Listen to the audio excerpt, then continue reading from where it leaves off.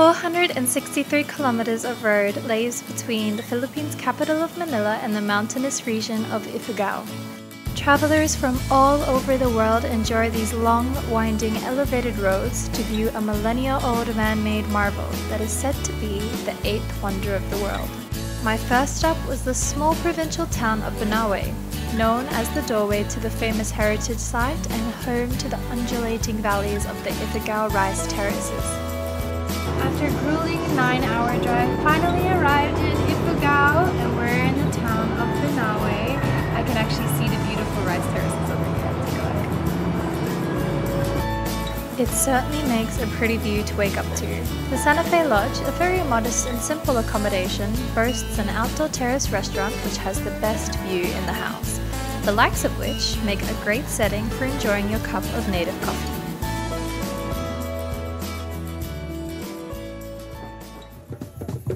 On the way to the view decks of the rice terraces, you're sure to see the eye-catching red of traditional Ifugao attire. In exchange for a tip, you're given a scarf and a hat for a photo opportunity. More enriching, however, is to discover the history of the area. The man I met was happy to talk with me about the history of the terraces, and what a better way to learn than straight from a local.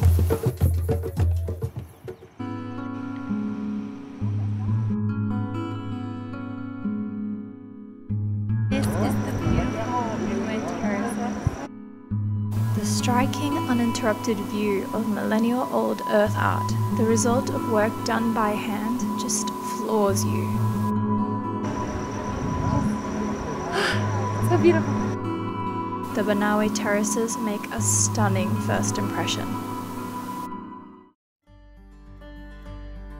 I woke up early on my second day here in Banaue to watch the sunrise. I then headed over to 7th Heaven for breakfast. The food, although very simple, is set in an earthy interior that's coupled with yet another scenic view. This is the most beautiful view to have your breakfast here, just like today. On a very high note.